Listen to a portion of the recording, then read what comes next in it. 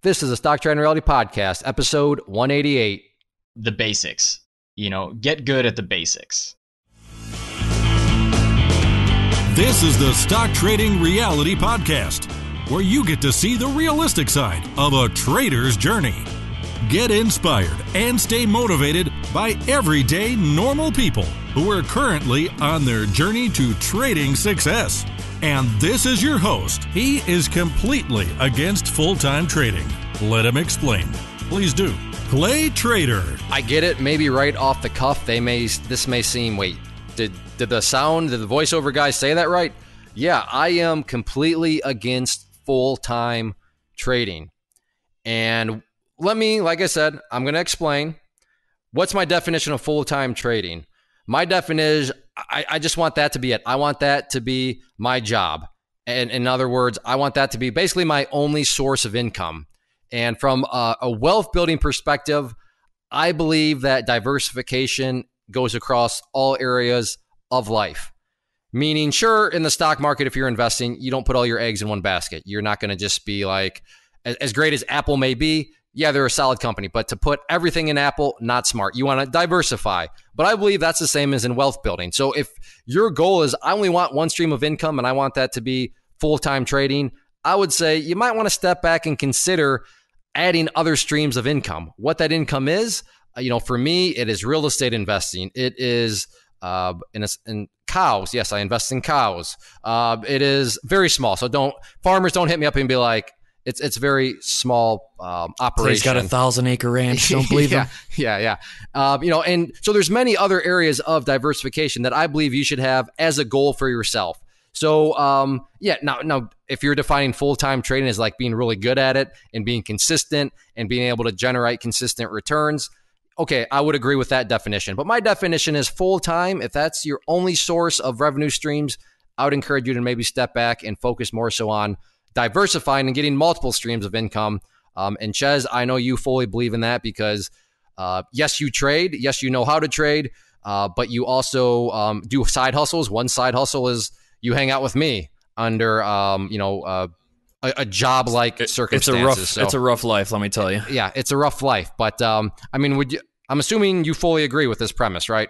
Yeah, I absolutely do. And don't get me wrong, coming into the market, I had always intended that, I'm going to replace, this steady paycheck with trading in the market. And then as I realized, the pressures, the voices, things like that led to a part-time job and trading. And the more I look at it, I don't think I know just about anybody who's what I would define as successful as having one stream of income. Every single person I know and I've met out here that I truly, I love hearing people's stories and stuff like that. They all have multiple streams of income, whether it's rental properties, whether it's they're part owner of a business of some kind or something. It's just like you said about putting all, your entire retirement portfolio in Apple. It's just not smart. You need to be diversified. When one is struggling, the other one's going to generally pick up the slack or, float you until it comes back up. So, yeah, it's all about diversification. And I absolutely love side hustles because I'm like, this is additional cash that I wouldn't have otherwise. So, that's exactly what I believe in. Yep, that's good stuff. And also, I promise we're not going to go off the path too far, which we do kind of in the upcoming discussion. But even diversification, like from a diet perspective, if you're like, all I'm eating is chicken breast and broccoli, it's like, okay, that'll last for like a month, but you may want to diversify into some other foods than that. So diversification, I literally meant that. I think it applies across the board in all areas of life. Agreed. But there we go. I don't know what it is, but now, for listeners out there, if you're new, we've already recorded the interview, so that's why I say I don't know what's up, but I just want to go like super off topic today for whatever reason. Now I want to have a discussion about the philosophy of diversification in all their areas of life, but I won't do that. We'll just get to the interview. And our interview is with Adam. He goes by EwokAvenger in the chat room, and we have a discussion on that. That may or may not derail the interview as a whole, but it doesn't last for too long. But he is a newer trader, as you'll see, but a newer trader that is going about things in maybe a way that you're saying, really? That's what it takes? That's what I got to be doing?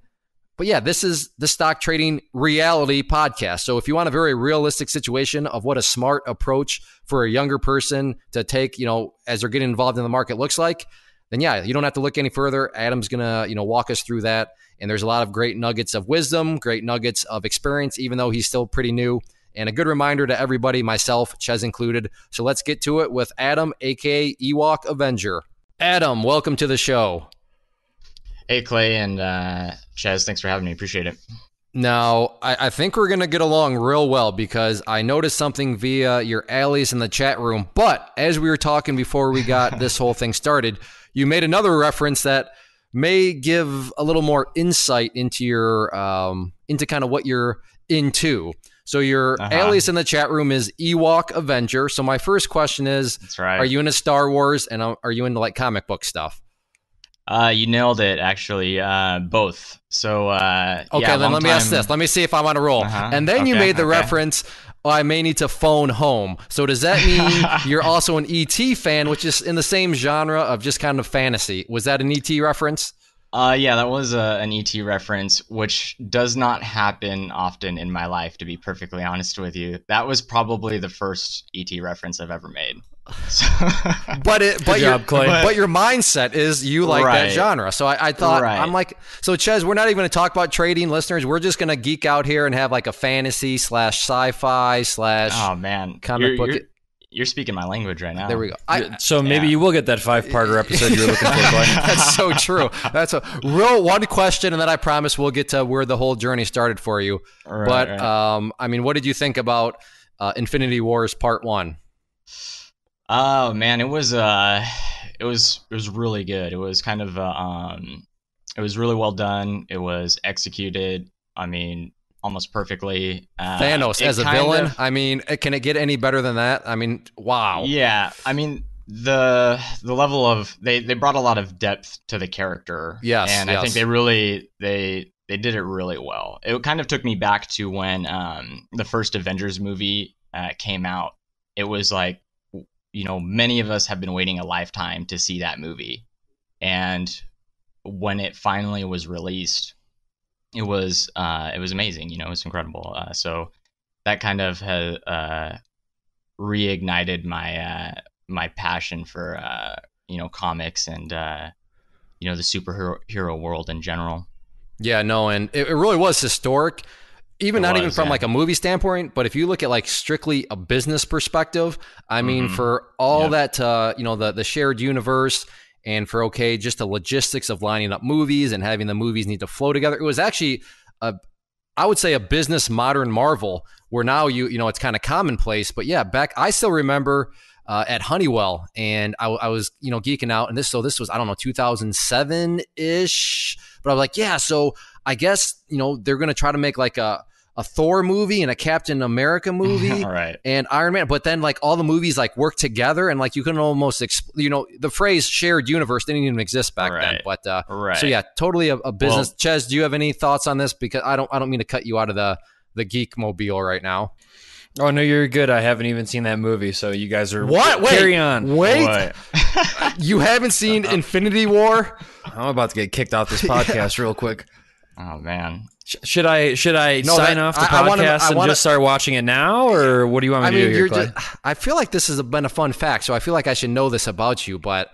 Oh my goodness! All right, we got to get on topic though, or else I haven't been to a movie theater in almost 3 years now. We were joking around for listeners. We were joking before we got started, like, oh, maybe this will be because Adam said I need to be done by 6 p.m., which is like 5 hours from now. So we were joking. Well, maybe this will be a 5-parter. But as much as we were joking, Ches, I think you might have nailed it. We were treading very closely to maybe turning this into just the first ever 5-parter. But I think the important question for Ches is, do you plan on seeing it?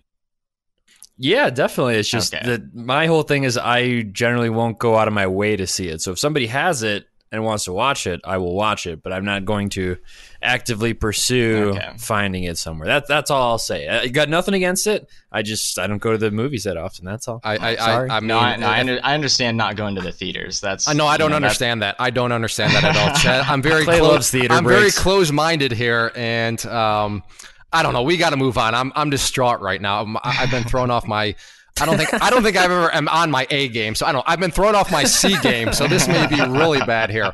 But all right, Adam, where did all this start for you? It being, the market. Where did you first start to hear about the markets?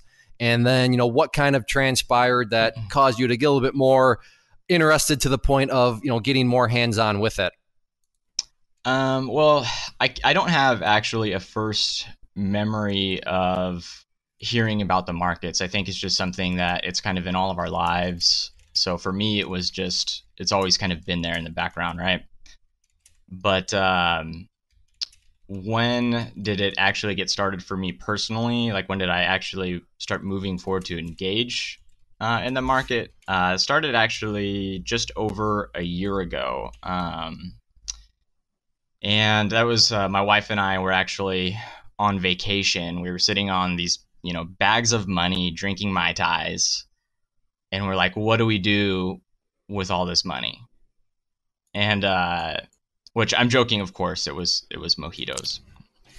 So, I was like, what, you got suitcases of money, sipping some drinks on the beach, and then, what should we do with this? Well, Chess, we're like, he's clever. We're going to have to be on our sarcasm game here. I like his sense of humor. I know. He does kind of the 1-2 combo, and then I'm liking this, but okay. No, I'm going to have to maybe bump back up to C- game here. We're just, we do it, Scrooge McDuck style, right? We've got that big vault of coins, and, Bitcoins, right? Yeah, cool. Exactly. Awesome. Yeah. Bitcoin millionaire. No, but we were actually on vacation. It was kind of nice because it gives you the opportunity to kind of relax and step out of the routine and kind of forecast and talk about the future and hopes and dreams and things like that. And I think it's healthy, and I'm grateful that we're able to actually sit there and talk about what do we want life to look like 20 years from now, 5 years from now, things like that, right? So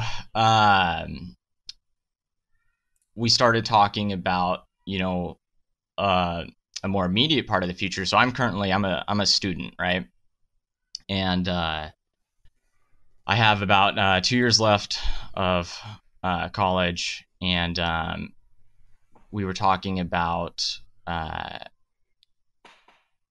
what is a good way for me to be spending my time right now. And so I'm going to school for business, and I'm a finance major, and the plan is to become a financial planner, right? And people need that. Up until this point, my knowledge on the marketplace is very cursory. Same with investing. So it was just I expressed my interest in learning more about the market and trading specifically, also as not in in addition to investing, but also as kind of a income supplement. So sure. We spoke about it, and it was something that she supported, and I felt like I could do, and that's kind of where it all got started.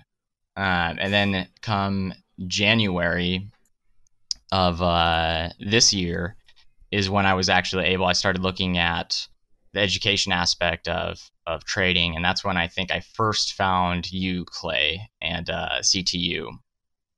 Well, I was wondering, considering what you're going to school for right now, obviously there's a lot of differences in terms of financial planning and strictly trading in the market. So was there anything that you have taken personally from your classes currently that you thought to maybe apply in an investing standpoint, or was this why there's kind of a void and you started looking online, Google, YouTube, whatever it was? Right, absolutely. So when you're dealing with school, a lot of it, the first part of it, or at least the first half, is all geared toward general education, right? So if you are a business major, you're not really even going to start stepping into that type of coursework until halfway through the process. So me wanting to try and be ahead of the curve, and also knowing that my current work situation was going to come to an end, I was like, well, maybe it's time to kind of start a new chapter and pursue a different opportunity.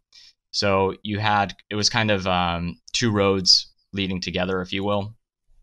And even in school right now, I'm just now starting to get into the investing aspect of it.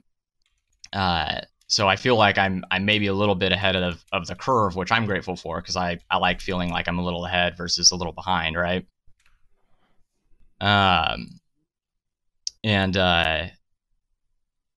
so, you're right in the sense that there is a little bit of a void. So I started looking for material on trading. And then obviously, as soon as you type in, you go to YouTube and you type in anything about trading, the gurus pop up. Do you remember what you searched? I love this question. I mean, if you don't remember, that's totally cool. But I mean, the first Google search, the first YouTube search, we've heard all sorts of things. But do you remember what yours was, or something very closely to it? You know what? I have no idea. I was trying to remember earlier, in preparation. I was like, what was the first video I saw? I want to be the Wolf of Wall Street. Buy penny stocks. Yeah, I've heard. I can't seem to remember the first video, but I remember I have a really good online BS detector. It's a skill I've crafted over many years, and just the gurus. I remember seeing some of them and just know I'm being sold something. And I don't know if you guys can relate to this, but when you go somewhere, it's like it's the used car salesman pitch, right? Is kind of the best way to relate it to. And I don't think anyone really likes feeling like they're being sold something that they either don't want or don't need or don't fully understand what they're getting into. So, well, correct me if I'm wrong, because I like to think I have a good BS detector as well. Mm-hmm. The whole thing for me that's the red flag is when they focus on a lifestyle or result of something versus the product or whatever they're actually selling. And I'm like, whoa, back up here a minute. But yeah, there's a lot of trading quote unquote gurus that will talk all about their lifestyle. But then when you start digging into the process, you're like, oh, so every sheep is kind of funding whatever they're trying to show here. But I'm glad you have a good BS detector. It's required these days. No, and that's it right there. I mean, even now, every ad on my YouTube feed is somebody stepping into a private jet or standing in front of a Lamborghini, And it's like, come on, I don't know who actually falls for that, but obviously it's enough people out there. Well, that was going to be kind of my point is that's great that you and Ches have a good BS detector. I'd like to think, I mean, I definitely do because I'm just so cynical now. But like you just said, a lot of people don't because the revenue numbers that some of these people put up is probably pretty mind-boggling. So, I mean, what exactly, I get it, the private jet. I mean, do you look at, back then when you were going through stuff, I mean, was there certain... almost kind of what's the thing in poker? Tells, right? If somebody has a tell, was there certain tells that were being made that would set off the BS detector? I guess the point of this question is a lot of people do struggle with it, but if we can help somebody to maybe fine tune their BS detector, if you will, I mean, what sorts of things, like I said, would set it off? I think Ches actually identified it really well. It's the focusing on the lifestyle, because what they're doing is they're selling a dream, right? But they're not necessarily explaining. It's the snake oil. It's the magic pill. If they say take this course and you can have this, like that's obviously not true. So it's misleading. So for me, if I ever feel like anyone is maybe exaggerating too much or being almost intentionally misleading in whatever they can offer you, then obviously that's not something that I personally want to be involved in, or that's not something that would get me to pay a huge amount of money to be involved in, Yeah, no, and that makes sense. I disagree is probably not the right word because I'm sure this is kind of what you meant, but I've learned that words matter, like every single word. So what they do is because to be fair, yes, buy my course and this lifestyle, you can have this lifestyle. Okay, technically speaking, yes, you can do that, but what they do is they focus on, the outliers, right? They focus on the very, very rare situation where, the current thing right now is the whole, Bitcoin traders and Bitcoin millionaires. People make a bunch of money on Bitcoin and all of a sudden they're selling courses because they made a bunch of money on Bitcoin. So yeah, buy my course and you can, be like me and make a bunch of Bitcoin. Okay, that's true, but you have to realize that you were in like one of what will probably go down as one of the more famous bubbles in the history of bubbles, the cryptocurrency bubble. And that's great that you sold still for a profit. So sure, things are possible. And that's what they're doing, though. When they sell the dream, they sell the lifestyle. Sure, when within the market, the sky is the limit. But, to your point, it's not nearly as clean. It's not nearly as efficient as what they portray. Is that essentially what you were getting at there?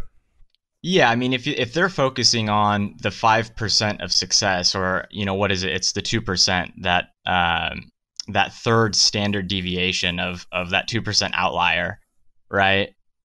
And if that's the focus and it's being communicated like that's the normal, then that's not correct, right? Now, it's correct to say like there's huge market potential, and we live in a world where anyone is free to engage in the marketplace, which is amazing. So, individuals do have the ability and the capacity to become successful or independently wealthy inside the marketplace. But to say that these extreme success rates, are commonplace is misleading, because it's not common, right? I mean, you can, I'm not talking about like general, not being able to use it, basically create an income off the market. That's not what I'm saying. I'm talking about the gold-plated private jets and things like that. Right. You know what I mean? Like, I think I'm probably going to plagiarize this from you, because you so perfectly summarized what I try to say, but it takes me like a 5-page, thesis. But what you said is, when somebody is portraying the extreme, not normal, as normal, there you go. That's selling the lifestyle. That's selling the dream. And that's beautifully put. I mean, Chaz, if you get the impression that the not normal is being pitched to you as the normal, and all you got to do is work hard, and by work hard I mean buy my course or sign up for my pick, news or my pick service, then there you go. That should be setting off your BS alarm. So great discussion and beautifully said, Adam. Is it okay if I maybe steal that explanation for future podcasts? Hey man, it's your podcast. You do what you want. Well, it was your. We own all the intellectual rights on this, true. Clay. Come on now. I hope he read the fine print. I think right. Paragraph C, line A, part 2. Yep. No, absolutely. Yeah. I mean, I'm here. I think I said in my email to IT Nate is, for me, this is kind of a way to pay it forward, because I started actually listening to the podcast before I bought CTU, and obviously not to, I've got to do the general disclaimer of, obviously I'm not paid to be here or say anything like that, right? Well, not yet. Well done. Good job. You're following the script perfectly. Right. Keep it up, buddy. But it was basically why I was vetting you, right? I started listening to the podcast, and I heard somebody come on here and they just gave a real world example of what they're doing. And I wish I could remember the episode. And I was like, you know what, it sounded realistic, and I appreciated that. And then going into that, and then watching your YouTube videos and how you talk about the education aspect of it, and not necessarily the lifestyle aspect of it. For me, as somebody who's currently in the education system, right, I was like, okay, well, I know how to learn. I can learn things, and this guy's all about the education, so that makes more sense to me. Gotcha, and that makes total sense. But so obviously you come across this podcast before you do anything at all, here at claytrader.com. Nice plug, your Chaz. BS detector is not. That's good. I didn't even drop the money with Clay one yet. Don't worry, I'm getting there. All right, cool. But so you get, the BS detector test is, Clay passes it with flying colors. Good job, Clay. Keep wearing those t-shirts and shorts in your videos. And then did you dive straight into university, or did you one course at a time, or, what did this look like afterwards? Because obviously it sounds like you found what you were trying to look for generally. Right. But yeah, where'd it go from there? Yeah. So I'm the kind of guy who, if, I usually the package deal is the best, right? So I went straight for CTU. I was looking at the individual courses, but not knowing, being so new, it's like, well, how do you know where to get started? So buying one individual course, how do I know I'm starting in the right place, right? So for me, it was, let's do all of CTU. That way I have all the content available for me. And I know that it's already outlined in a logical way, and logical progression. So for me, it made the most sense. Not to mention, just to make sure people are aware, it also made the most financial sense, because if you, and maybe you did this, but if you pull out your calculator and start to add up the cost of each and every course, and then you factor in that you still don't get access to the live webinars, and you still don't get access to, the case study library, then not only are you paying more, but you're not even still getting access to everything. So, I don't know if that played into it, but just as an FYI, by all means, don't trust me and just start buying courses one at a time and then come buy CTU, because we make more revenue that way. So by all means, do that. If I almost kind of like when people don't trust me, because it's ultimately more revenue. But, if you want the best, like you said, package deal, then, the numbers truly do work out. Did you pull out the calculator? Yeah, I did a little bit of the math. I think you break some of it down for you right on the website too. Like you show the, it's been a while since I've actually looked at the pricing, but no, you're right. Yeah. But yeah, so it was pretty easy to figure out. It was just a better deal. But what I really liked the most was, the content is like, I have lifelong access to it, access to new material you put out for CTU. Right? Out of curiosity, why do you say that? Why do you say you like that you have lifetime access to it? Well, because one of the other big courses that's very popular, it was I think, what is it? You have like 6 months to wrap it up or to finish it, or what have you. I don't know. It's 3 months. It's 3 months. It's 3 months. Oh man. I don't know if you're trying to set me up and push my buttons, because it sets me off. But it is mind-boggling to me. It is it is infuriating that even has to be something for Adam to say, hey, hey, I like that you offer lifetime access. Why is lifetime access not just the standard? Like, it's unbelievable that there's people out there that say, hey, I want to help you. I want to help you accomplish your lifestyle. I want to help you blah, blah, blah. But you only get access to the material for, X amount of time. If that's not a BS detector flag, I don't know what is.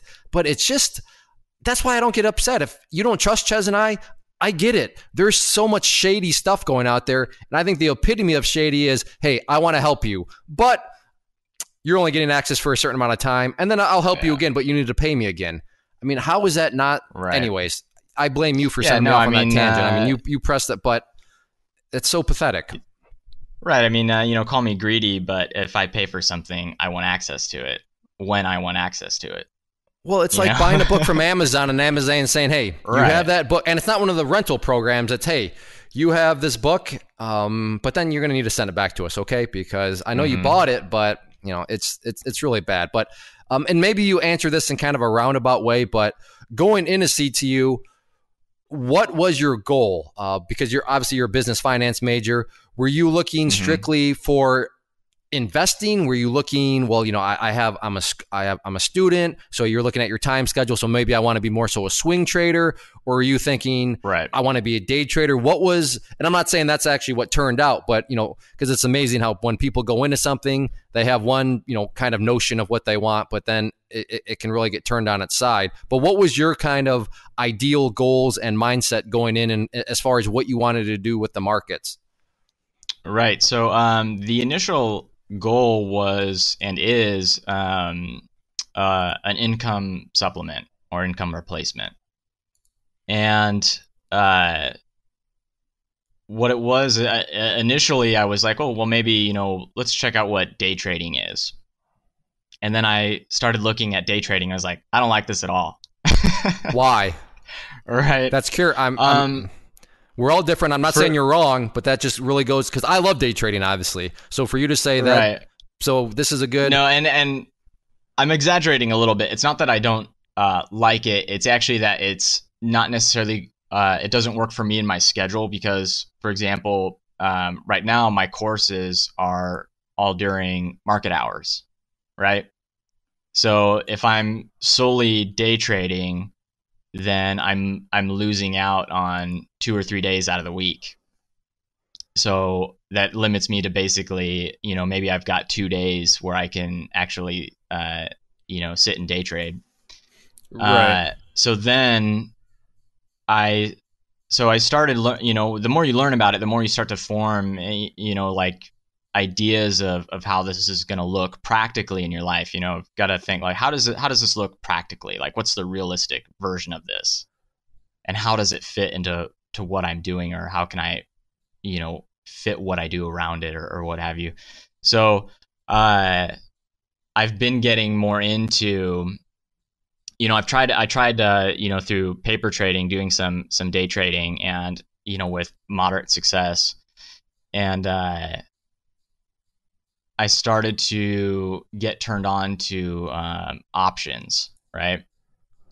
And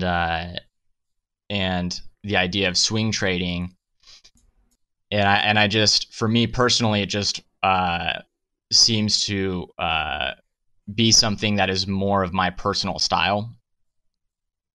That's the beauty of trading, is that it is pretty much as personal as it gets, and that's why we always say is, cookie cutter strategies, while they may work, they're not going to jive with your risk tolerances or even just your time frame. So yeah, right. I mean, hey, more power to any of the day traders out there that are able to get in and get some profit and get out. That's awesome. Good for them, right? But it comes down to personal style and personal preference. And if something is just not working for you, or it doesn't feel right, you've got to be able to adapt to that and be able to understand that and be honest with yourself. If you're trying day trading and you are tanking and not refining your skills, and each trade is not getting better than the last, then maybe it's time to, step back a little bit and look at the bigger picture, be like, well, maybe is there another version of this, or is there another way that I could maybe approach trading that's different than what I'm currently doing, that might have a better, rate of success, right? Yeah, definitely.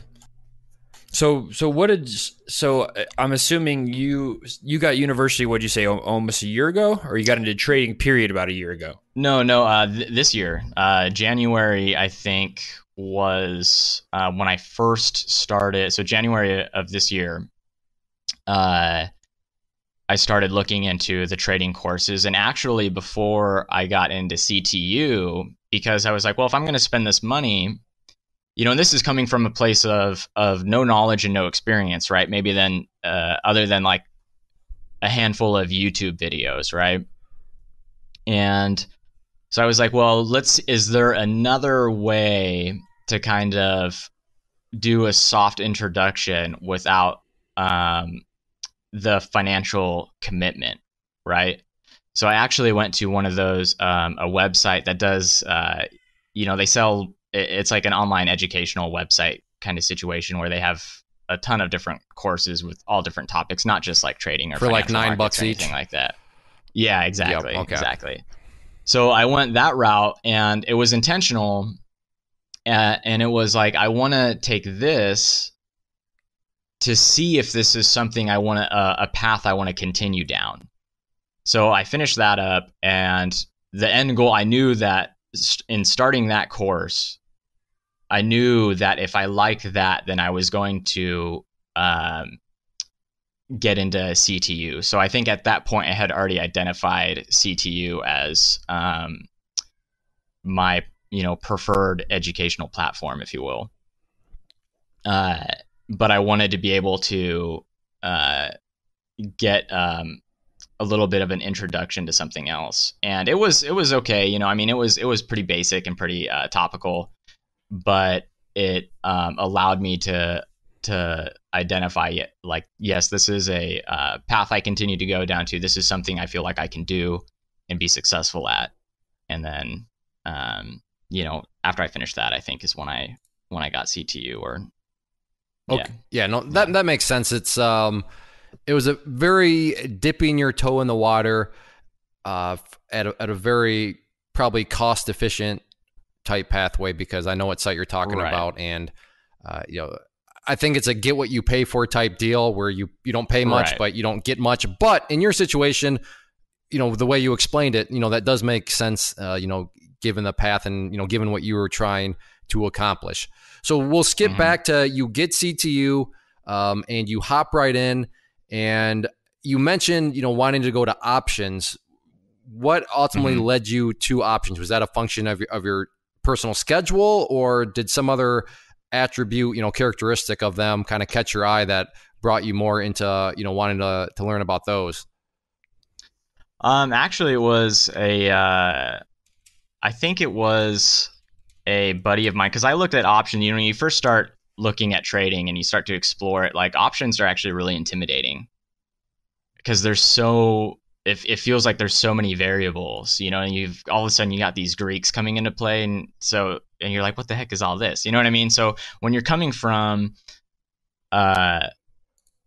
basically a knowledge base of nothing, of zero, and you're just trying to educate yourself. And then in your course, you can see that there's options courses. I knew eventually I would get there. Like, I would look at those, right? And I think shortly after I actually started the course, I got on the phone with a buddy just to catch up with him, right?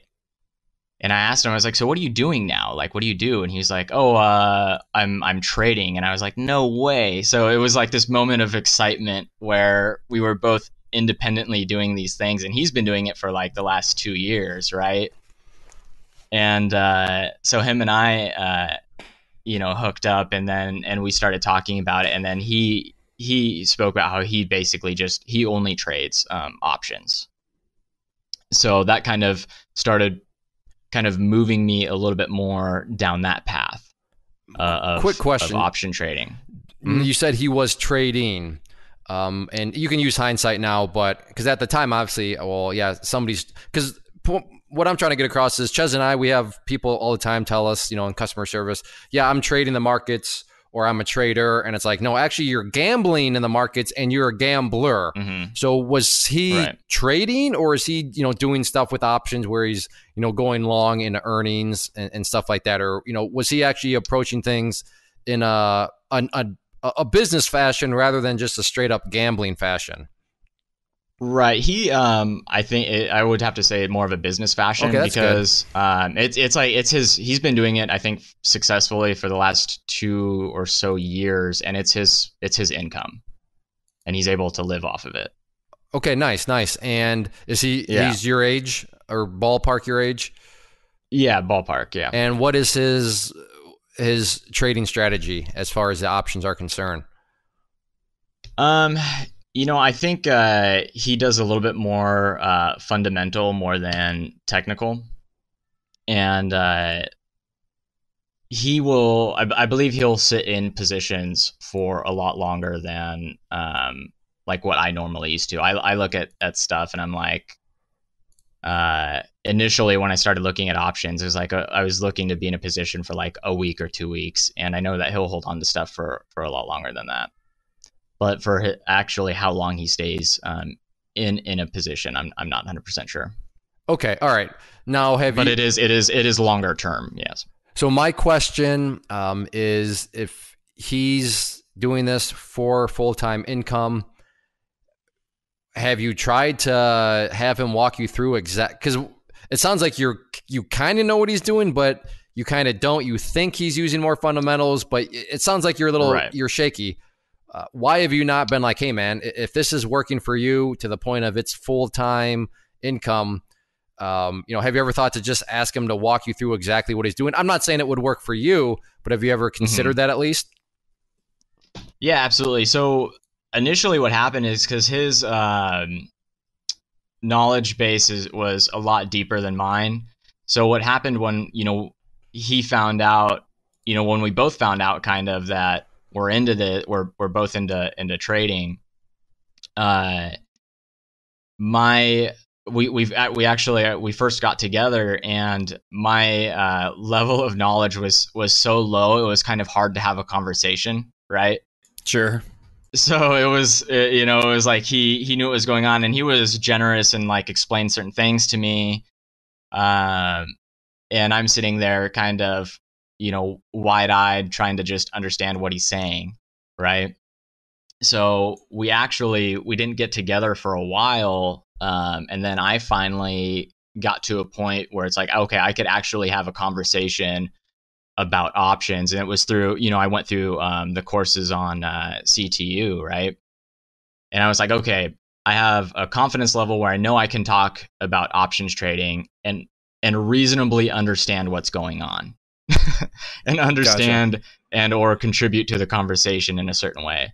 So we got together again, and he showed me more of his actual style of trading. So I was able to actually sit there, and he did talk to me about his process on what he normally does. And was that something that you were going to emulate yourself? Yeah, so I'm still like developing and refining my technique and my style, and I was able to kind of garner a few things, and I'm trying to apply them right now. So it's kind of a test phase. So for me, I think, it's the KISS method, right? The keep it simple.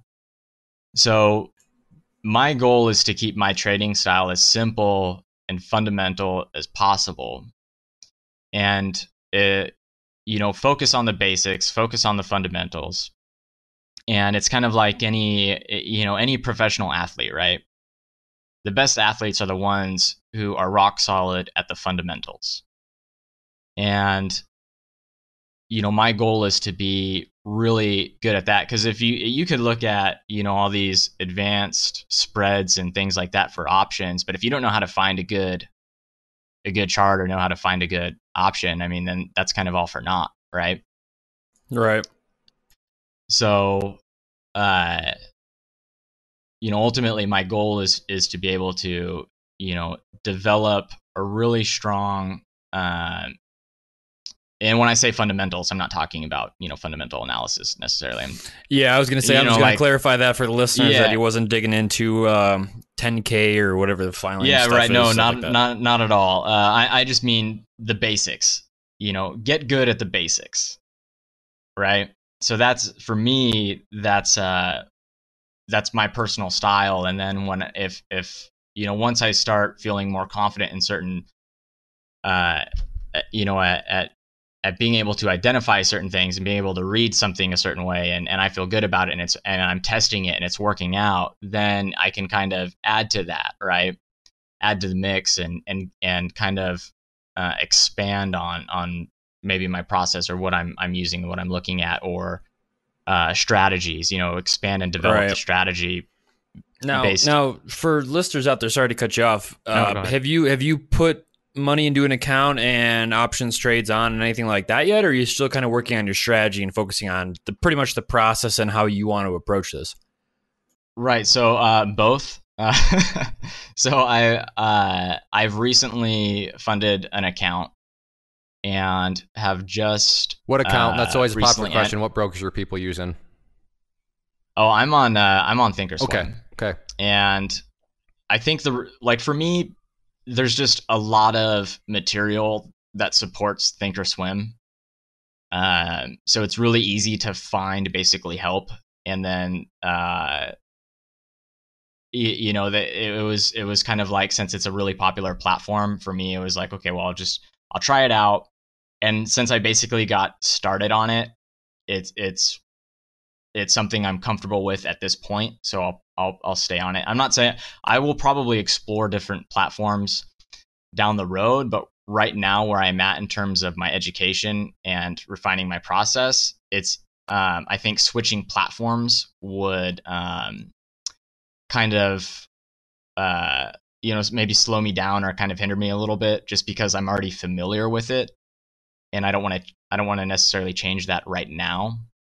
But I like the customer service, was really good. Anytime I've had questions, I've been able to find answers either by contacting them directly or going online and looking up a tutorial. You know what I mean? So it's been, the popularity of it and the robust resources for it is kind of what initially like drew me to it. But so I've been paper trading I think I started after I finished the robotic trading course, and real cash was actually earlier this week was the first time I made a real cash trade. Really? Well, this is good. Now, you didn't put on that trade just because you knew this podcast was coming up, did you? No, Okay, not at all. good. I actually had I really wanted to just get into like a trade and just have an awesome success story for you guys. Yeah, he went all in, and now he's looking for that paycheck for this podcast, Clay. Yeah, so you better right. it's in mine shares, though, and it's in the mail. Is that how it it'll generally be goes? to him tomorrow. No, it was just a goal that I had set. So it was time to I wanted to start trading with real money by the time my semester had started. So my question here, because this is always a sticky situation, because timelines can be arbitrary in some senses where, okay, right. So were you truly ready, do you believe? Or do you think maybe you probably should have held off because, you just did it for the sake of an arbitrary timeline? I'm not saying that's the case, but how did you, let's do it this way. Tell us about the trade, and then how did you feel about it? Because this pertains to a lot of people that listen is, that first trade. Should you actually have done a real trade? Were you ready? So I think this could open up some interesting rabbit holes here. Because right now I feel like maybe the arbitrary timeline got you, but I don't know. Maybe it worked out perfectly fine. Well, to address the arbitrary timeline and then go into the actual trade itself, the thing about learning and educating yourself is, doing the paper trades is good and it's very helpful. But what I wanted to avoid was getting stuck in I just need to learn more before I can move forward. You know what I mean? Like there's the term paralysis by analysis, right? Yeah, forever education. You're just in this loop and you never kind of put rubber to the road. Yeah, I hear you. Right. So it was important for me I felt comfortable and I'm confident enough to actually go and try to make a real trade. Like I feel I have enough to be able to identify what may or may not be a good trade. And, I'm saying that, of course, before I tell you about my actual trade. So no, I felt like it was good. And I think it's, I have my risk tolerance pretty much identified. So knowing that, it's almost kind of nice to be able to jump in the market and maybe get a little bit of a bloody nose first off, so you don't get any delusions. So if your first time you ever put money in the market is a big win, then it might kind of skew you in a certain way. Fool's gold, the classic fool's gold, exactly. Right. So I felt the timeline was maybe a little arbitrary, but also the fact of actually, putting rubber to the road and not getting stuck in the education cycle without application, because education without application is worthless, right?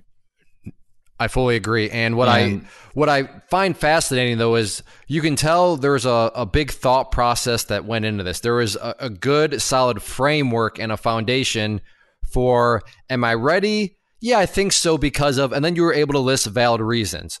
And you know what, maybe ultimately you weren't quite ready, but because of that framework and foundation, you're able to, all right, maybe I need to focus on this, that, and the other. And my point is, education is not a magic bullet by any stretch of the imagination. And that's coming from a company that sells educational courses. But my point is, education gives you a framework to be able to approach situations like this in a much more methodical manner, where even if you don't quite have success, it's not like it's the end of the world. You have the tools in place to be able to, kind of diagnose what maybe went wrong, or in some cases, nothing went wrong other than the trade just didn't quite work out. And that's always a possibility too. So, I mean, do you think that's kind of a fair summary of how you approach this with a good, solid framework, in place? Yeah, absolutely. I think that's a pretty fair assessment. Okay. Definitely. And I mean, and you said that was like a week ago, right?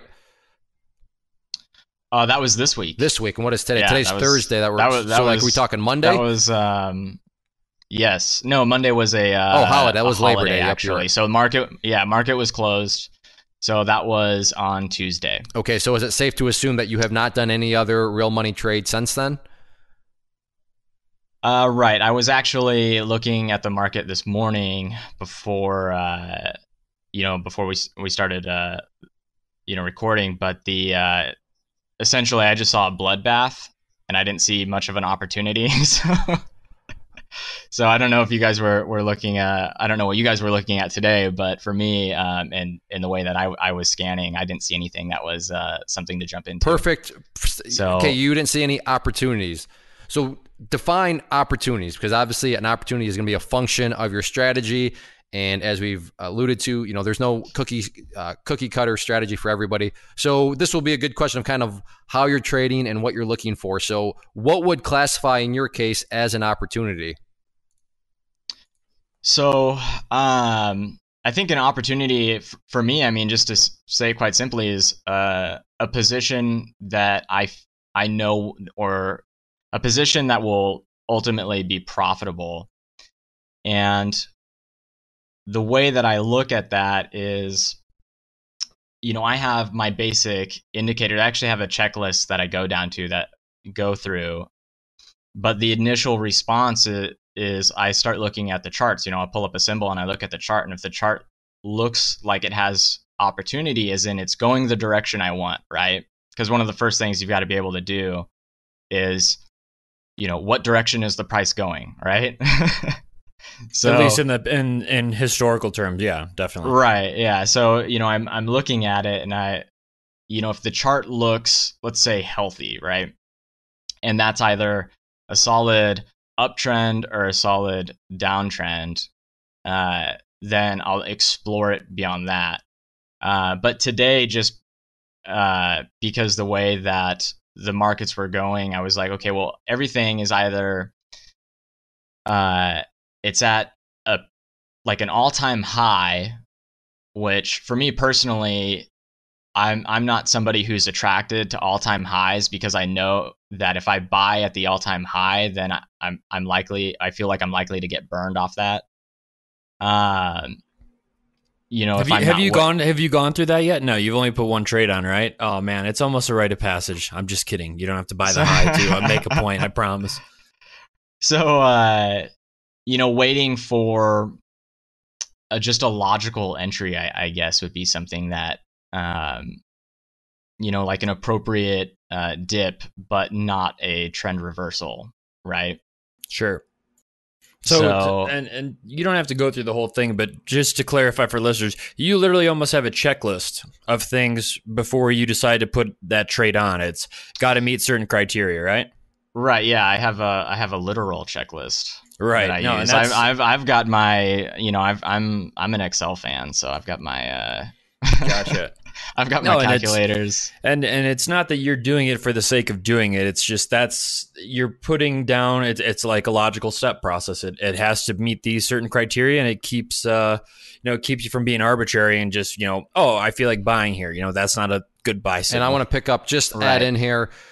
Like I said earlier, words matter, and you throw in. I want to make sure that an entry point or what have you is logical.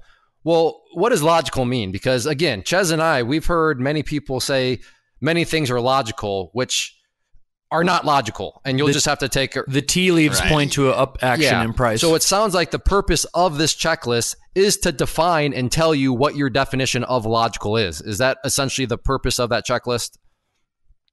Right. That's right. So if I'm looking to, buy a call option, I'm obviously going to look for something that is headed in the right direction for a call option, right?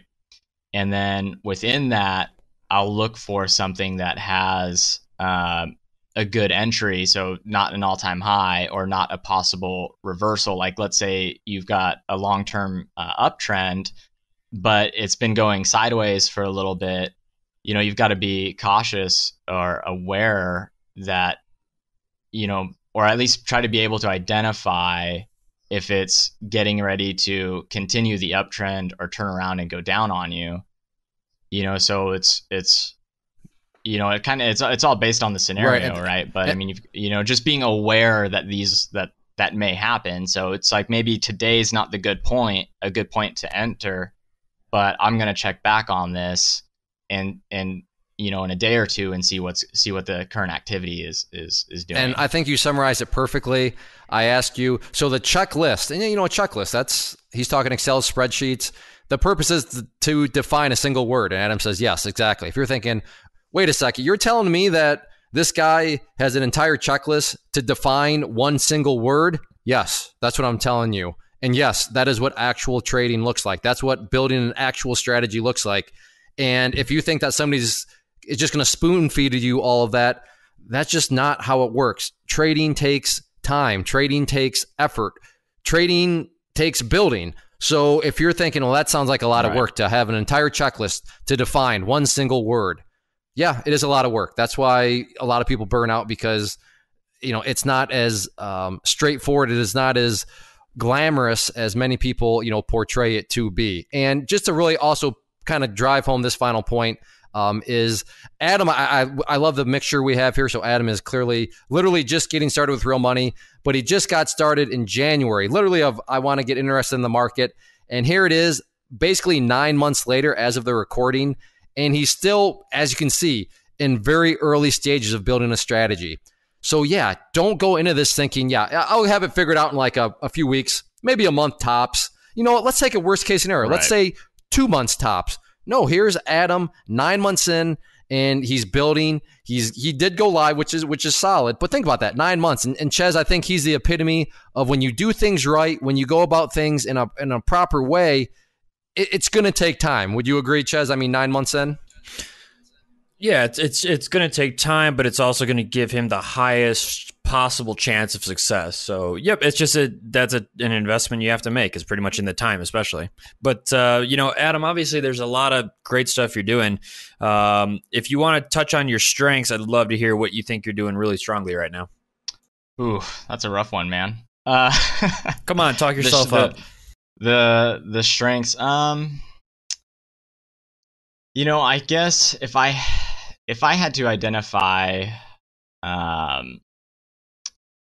what I'm happy with or my particular strengths, and that is actually I think the willingness to adapt, and then also, what I mean by that is the willingness to adapt and change, like identifying and being honest with myself about what is and isn't working, right?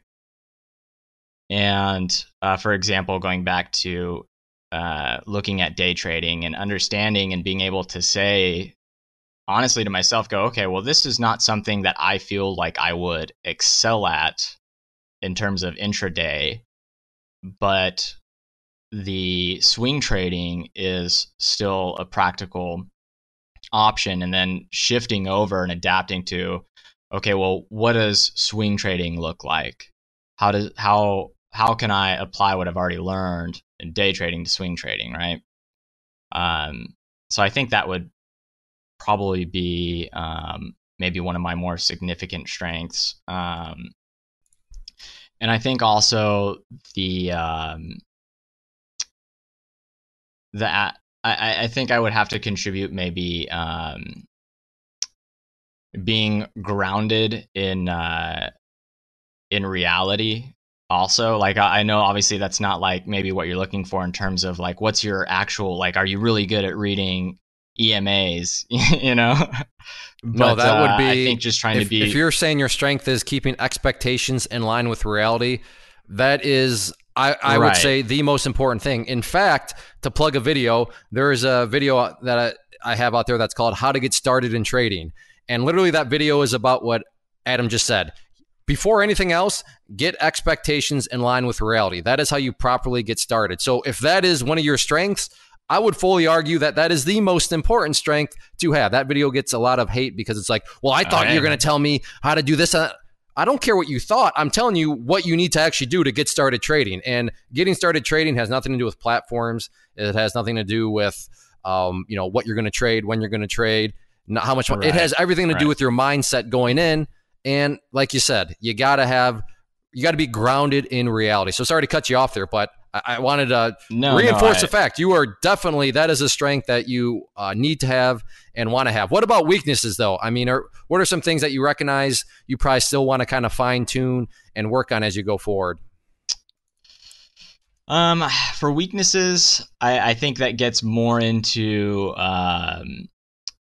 I think just the technical aspect, and that's when I go back into technical analysis. I think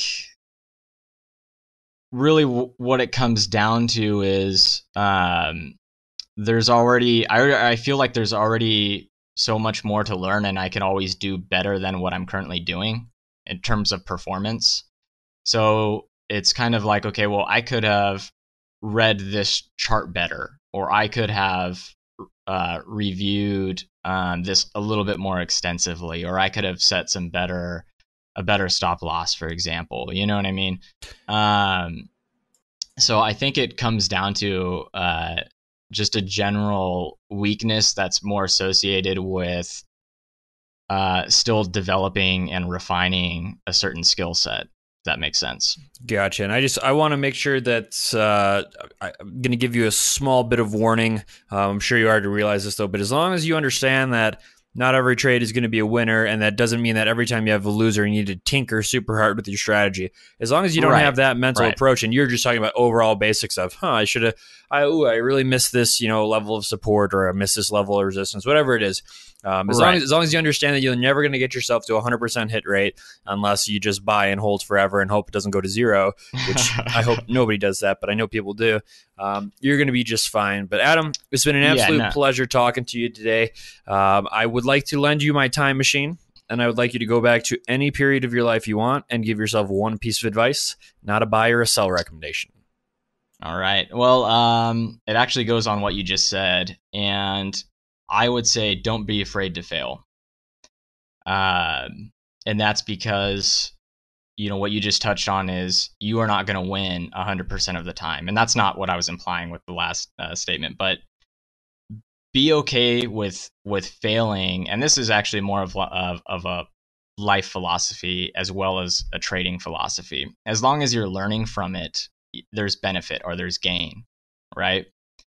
So the only true failure is not being able to learn from the mistake or from, a trade that goes sideways on you, So if you can accept that and be okay with, getting a little red in your ledger, then you'll be all right. So I think that's what I would tell myself. Very, very nice. And that makes a whole lot of sense. And like you said, that's just a good life philosophy in general.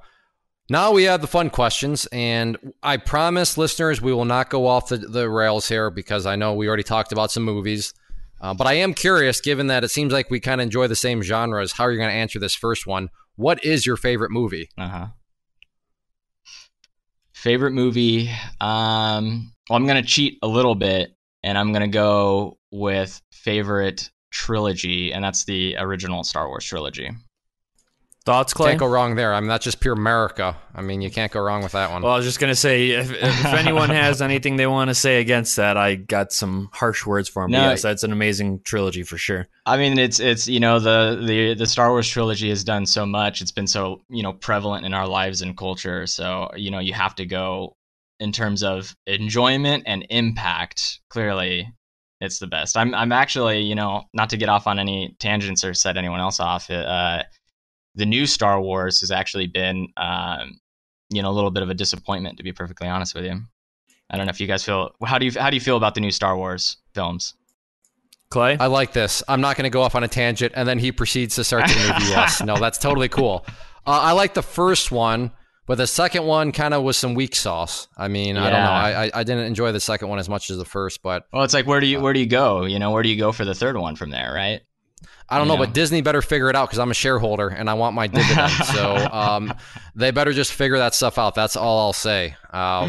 Just get your act together. Ches has a food question for you, though. Okay. I do. So what is your favorite food and dessert? Actually, where are you at location-wise? I don't even know if I heard that earlier. No, I'm in Sacramento, California. Gotcha. I've actually been wondering when you guys are going to do your hangouts out here. Clay's slowly working his way west, so we were happy we got him to Denver. The whole running joke is getting him west of the Mississippi. So he's finally put his foot across that. So we're getting there slowly but surely. We'll do a not a case study, a focus group real quick. So I cannot confirm nor deny. I'm thinking possibly Phoenix. So is Phoenix close enough for California people to make it to? So being you're a California person, is Phoenix like within the world of potential? Nah, man, no. No, where's Sacramento at? Oh, wait, you're way up north, aren't you? He is. Yeah. He's in a beautiful part of the Northwest. But before we get too derailed, what's your favorite food and dessert? So, favorite food is, I'm actually a breakfast guy. Who isn't? So, yeah, right. So, my favorite food is Eggs Benedict.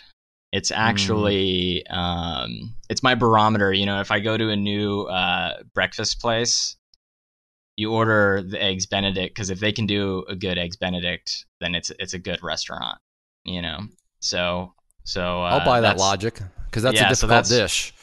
Right, exactly. So that's my barometer, and it's definitely one of my favorite foods. And hobby wise, you didn't answer dessert. My bad. Dessert, it was a toss-up between, vanilla bean ice cream and then cheesecake. So I had to think of, well, what could I eat the most of in one sitting? And that would probably be the ice cream. So vanilla bean ice cream. There you go. That's it's a bit vanilla, but it works. I told you I was going to bring my C game, and you just got a taste of it. So there we go. Can't wait for the comedy tour, Clay. You're going to kill it. It's 3 people show up. Yeah. And 2 of them will be my parents, and the third will be you. So, I mean, there we go. Required, contractually obligated. Yeah, exactly. And then finally, 3 words, and what would these words be that you would use to describe a successful trader, or what it takes to be successful? I would say learn, practice, repeat. Ooh, the repeat.